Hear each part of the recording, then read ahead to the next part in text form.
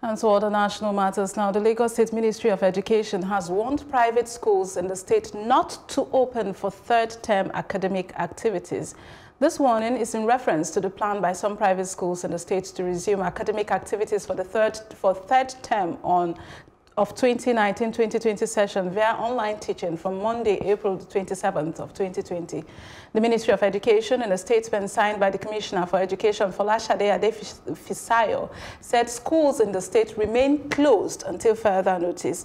Adefisayo acknowledged the financial burdens of online education on parents and schools during this period and called for continuous dialogue between school administrators and parents.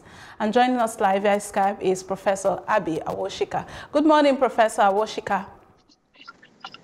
Good morning. How are you? I'm very good. It's good to have you this morning. Very quickly, what's your thoughts on the warning from the Lagos State government on e-learning that does not mean that third term has commenced? Well, at first I couldn't quite understand what we were supposed to be doing online if we weren't doing third term content. But then I realized that reading through the article again, she was very fair. She saw the side of the school. She saw the side of the parents.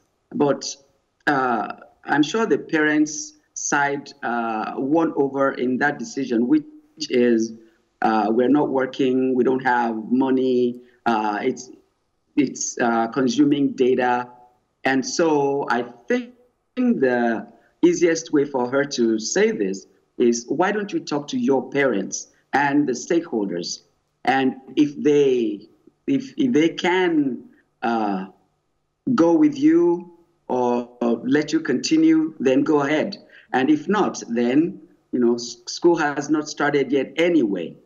So I think it looks like both sides fairly if you read the article. Well, Professor, you would agree with me that there are people who have no access to internet and data. How would this group be taken care of during this time? Well, there's radio, there's TV, and radio is increasing in the sense that the federal government is now expanding the broadcasts to include all of the 36 stations in the 36 states. So we will just have to, because radio is pervasive. So it can be on the phones. It can be a little radio with the battery. So it's more available for the children to use. And if the learning proceeds, what curriculum will they be using? And how do you explain this? Because it's not clear at this point. Yeah, well, the curriculum, well, for me, especially as a school owner, it's an agreement with you and the parents.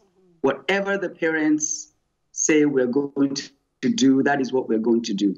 We're going to do online, and whether we're doing third-term curriculum or not, we're just not going to call it third-term curriculum because the state is not yet in the third term, and that is what we're just going to say. All right. Lastly, we can't label it anything else.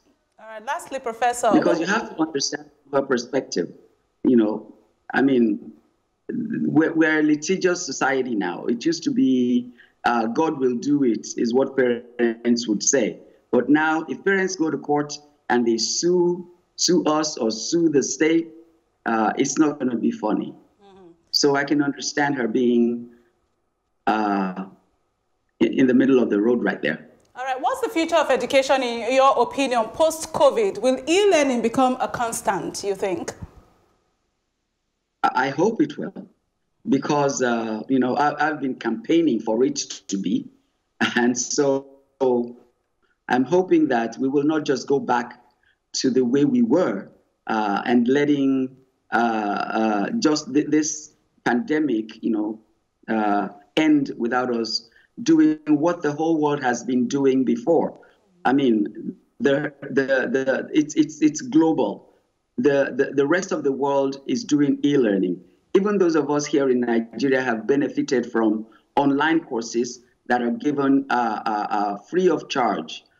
And so we see the benefit, but the government has to now insist and, have the willpower to make us, really do e-learning and do it right. Because what we're doing right now is just coping. E-learning should be done properly, then it will work. All right, Professor Awosika, thank you very much for your thoughts this morning. Thank you.